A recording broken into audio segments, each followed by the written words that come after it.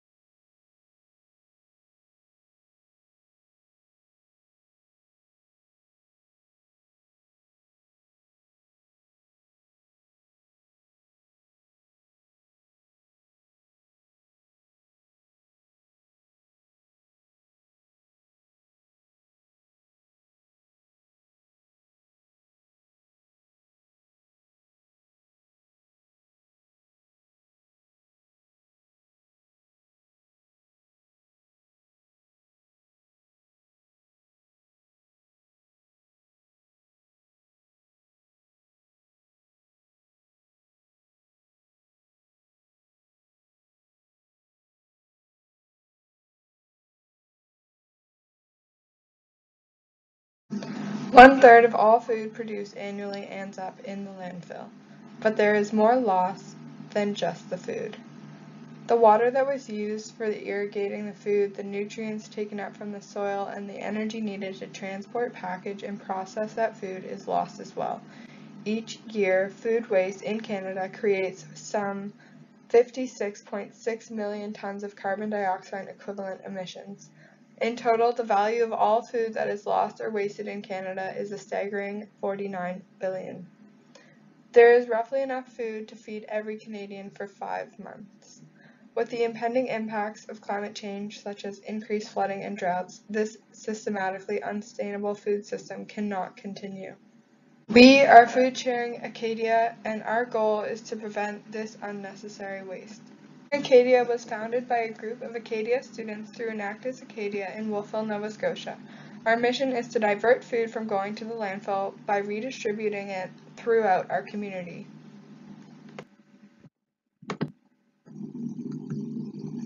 This initiative is modeled after similar groups across the world. The students that started this project were introduced to food sharing while on exchange in Norway, where they volunteered with a local food sharing group. They were inspired by the positive impact that the project had in the community, that it inspired them to start something similar upon returning to Canada. And we knew Wolfville would be extremely accepting and in need of this. The project itself runs really simple. How it works is we create a Facebook page to connect students to food. Individuals post on the page with information regarding what food is available and where. People either share food from their homes that they won't eat or leftovers from catered events on campus. Others can then bring containers and eat the food. On February 25th, we began doing daily pickups of food from the local grocery store to redistribute that food that would have otherwise gone to waste to campus. In February, we also started an agreement with 2 of the local farmers markets where they will call or text us whenever they need us to pick up their unwanted food before it goes to waste. So far, we have over 300 members in the Facebook group. On average, there are 2 posts each day. Each day, we weigh the food and we deliver it to our drop-off point. Between March 2nd and March 19th, we diverted approximately 275 pounds of food. In some simpler terms, this would be like 275 loaves of bread. The majority of these are individuals attending catered conferences or meetings where prepared food is left over after. Students then bring their Tupperware to these locations and pick up the food. To promote this project, we hung posters around campus, frequently using and sharing around the Facebook page, or more simply, spreading our idea through word of mouth. We also distribute the food in a very public location so that more people become aware of us. Numerous professors have been very supportive of this project and often post in the group when they attend a catered meeting or conference. They also encourage students to pick up leftover food afterwards. The beauty of this project is that it can function completely without money. We simply connect individuals to food waste, and they are responsible for picking it up. We are proud to have received the 3M Project Accelerator grant, which allowed us to host events such as beeswax making activities that all promoted sustainable food and preventing food waste education.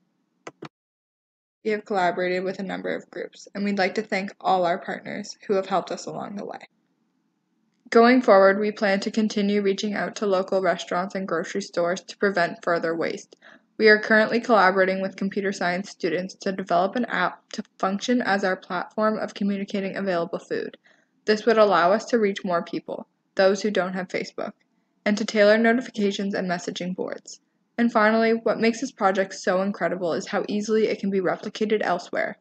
We have already begun discussing with students and Enactus members at NSCC and Dalhousie and plan to help them create their own food sharing groups. Given the expected consequences of climate change, we cannot afford to throw out perfectly good food.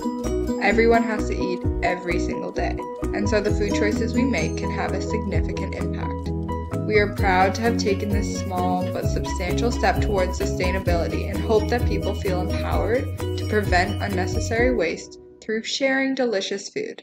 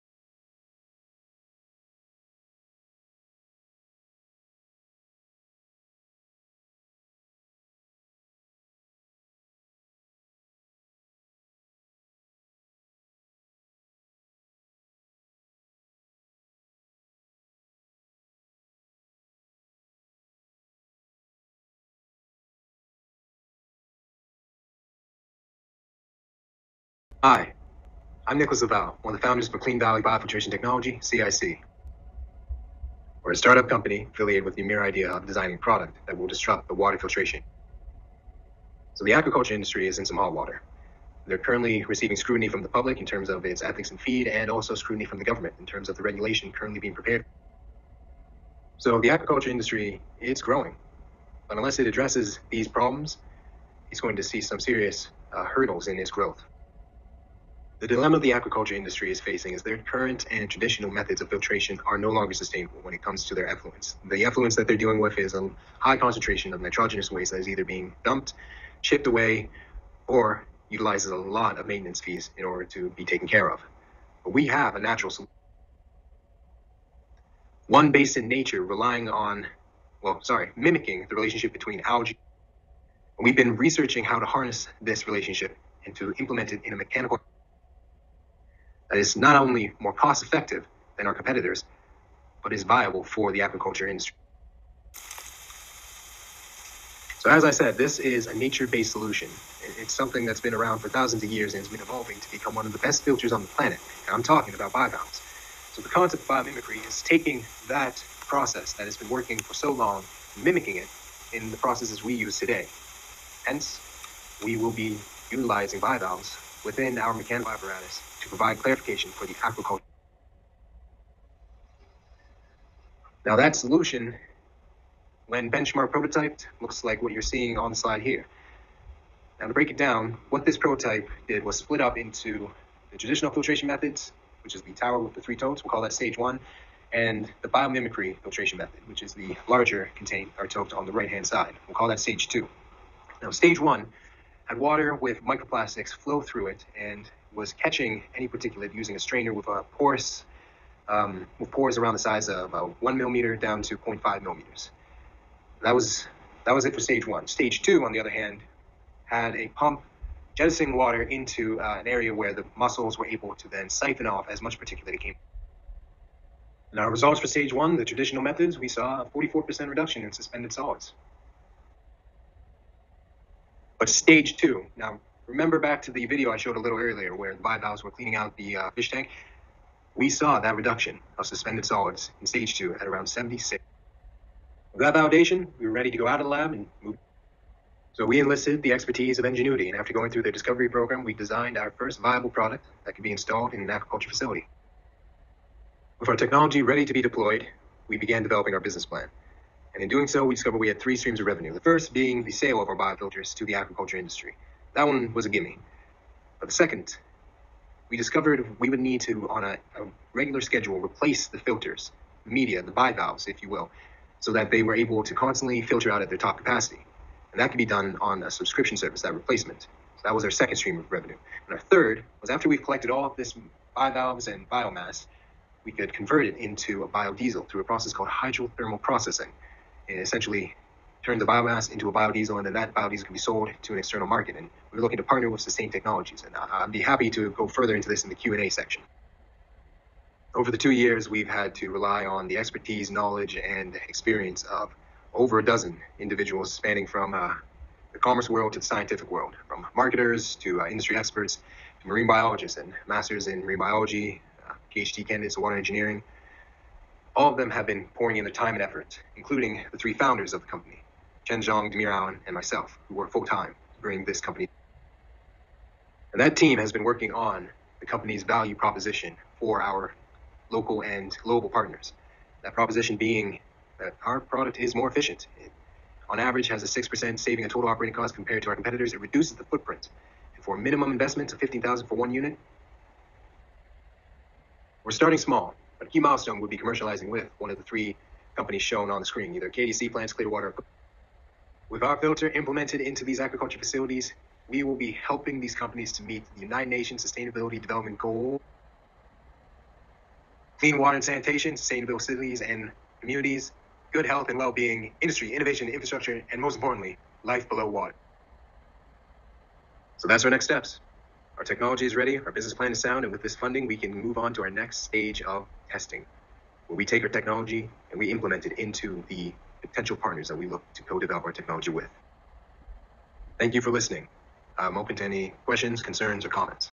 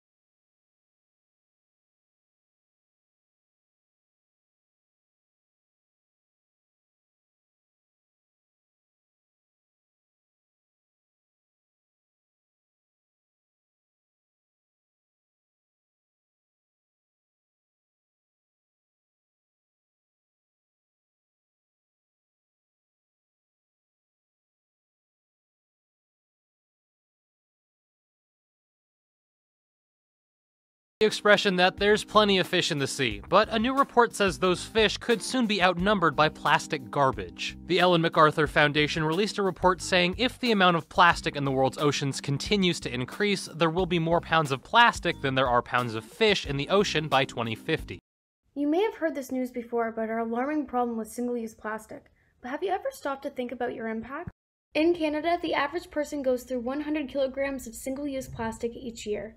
We were able to discover specific statistics in the US for plastic bags and wrap. The average family goes through 1,000 plastic bags and 24 rolls of plastic wrap every year. That means that the average family is contributing 23 pounds into landfills in just baggies and plastic wrap. It also means that they are doing so at an average cost of $200 a year. We began research 2 years ago on a project working with beehives to deal with the declining bee population. This research showed us that the beeswax produced from the beehives was much easier to work with, as it had less health and safety regulations and could be easily removed from the hives without causing the bees distress. Once we discovered that we would be working with beeswax, we knew the ideal product solution to create and sell would be an eco-friendly wrap that preserves food and reduces plastic waste. Beeswax food wrap is flexible and will cling to surfaces. This product will help reduce the amount of plastic that Nova Scotians contribute to landfills each day. We'd identified a project that tackled two environmental concerns: our declining bee population and single-use plastic. This is Project High Five. Project High Five's product is made by taking a piece of cloth that is then coated in melted beeswax. This beeswax wrap can be used as many times as you want. This wrap is washed gently in cold water. When the quality of the wrap starts to deteriorate, it is simple to apply more wax to extend the life of the wrap. It can be remelted in the oven whenever needed to kill bacteria and keep it fresh. We sell wraps in packs of 3 for $15. Now, a report in the World Economic Forum cites as much as 65% of children entering primary school today will work in roles that don't currently exist. Presenting youth with opportunities to explore entrepreneurship is one way to prepare them for an uncertain future. We saw this as another opportunity for Project High Five. We would work with youth in Nova Scotia. We designed the project with 5 main fundamentals: to build self-confidence and self-awareness in the youth through entrepreneurial and environmental workshops, to empower youth through the entrepreneurial action in hopes to provide them with sustainable employment, to educate the youth on the impacts of single-use plastic, to teach the youth the importance of bees to our food security by connecting them to local beekeepers for our beeswax supply, and to reduce the amount of waste in our landfills and CO2 released into our atmosphere. Last year, High Five began working with youth at Homebridge Youth Society. Homebridge is a non-profit organization that provides residential care in the child welfare system. These youth come to Homebridge in crisis. All would have experienced a lack of resources, some would have experienced abuse or addiction.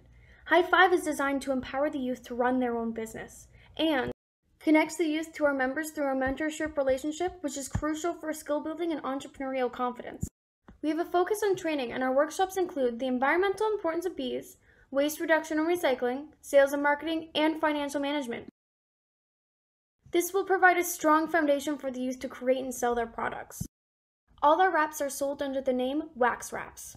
This year, we are working with 7 youth and have run 2 workshops and 15 production meetings. In addition to their knowledge-based workshops, we train the youth on production, which they now do independently. Last year at Regionals, production had not started yet, and we had $450 in pre-sales. We are happy to announce that as of today, the youth have sold 91 packages for $1,365 in sales. This is an increase in sales of 203% year over year. With a profit margin of 75%, the youth have been able to make $1,023.75 in profits, in addition to the pride they have in some incredible environmental impact. The youth sell the wraps with our support through Friends of the Homebridge Youth Society, at local markets, on our campus, and online. Remember in the beginning, we told you about your potential impact? With our sales, we have helped 45 families replace their single-use plastic for a savings of $9,000 a year and 1,035 pounds of waste. This also translates in a reduction of 2,347 kilograms of CO2 being released into our atmosphere. We believe that exposing youth to an entrepreneurial mindset will create a new generation of social entrepreneurs that will be empowered to create positive environmental change. And we are Enactus NSCC Ivany Campus.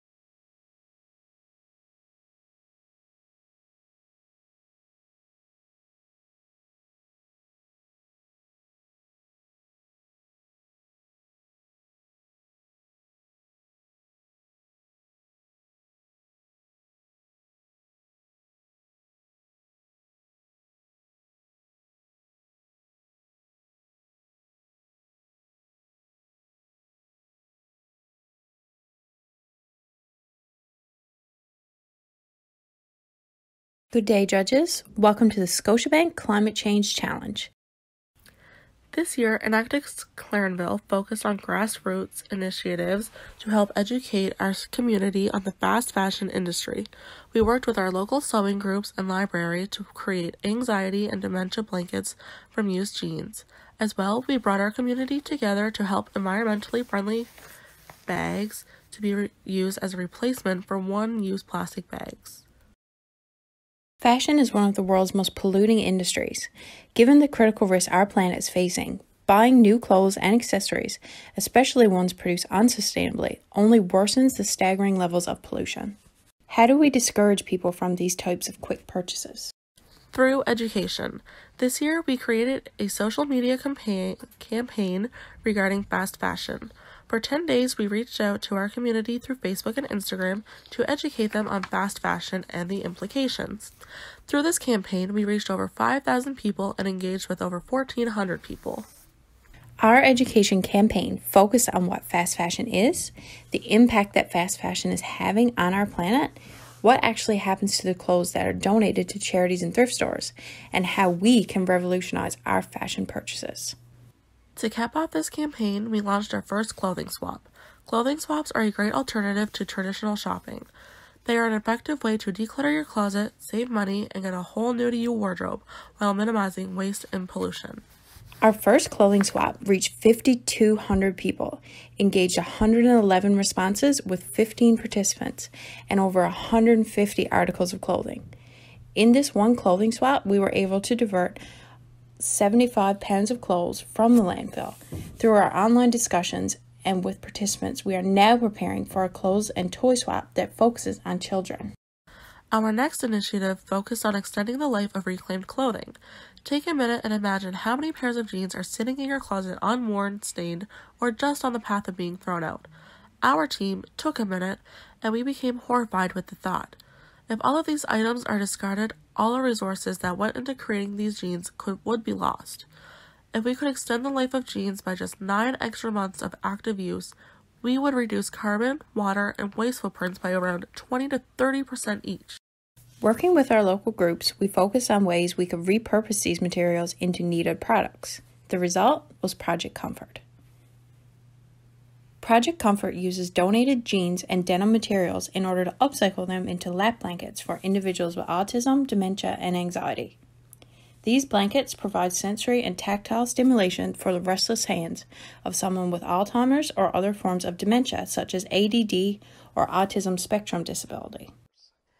I think it's a real benefit to my seniors to be able to work with younger people, teach them something, and it's a good intergenerational project.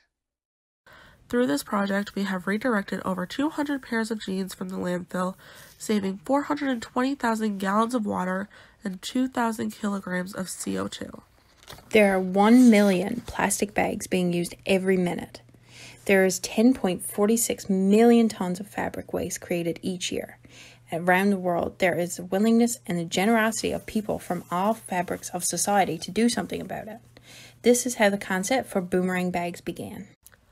Our goal is to connect and empower local communities to tackle plastic and pollution at its source. How does this actually work? It is a 4-step process. Create a community, gather fabrics, make bags, and distribute and start conversations. We have created a community of volunteers that are making our bags. The goal for our bags is to make them out of the materials that would otherwise have been discarded. We have had great success in running fabric drives, connecting with sewing groups and fabric stores. Our goal for the number of bags we want to make is 500 by the end of May. To date, we are on our way to meeting our goal. Currently, we have 122 bags ready for distribution. Through these 3 projects, we have created partnerships with SPCA, 3 sewing groups, Clarenville Public Library, and a number of businesses. Have educated 5,000 people regarding the impact of fast fashion. Have prevented the loss of resources already used. 420,000 liters of water and 2,000 kilograms of carbon dioxide by extending the life of these fabrics. We are Enactus Clarenville, and we have continued the conversation on the impact that our everyday decisions have made on our environment.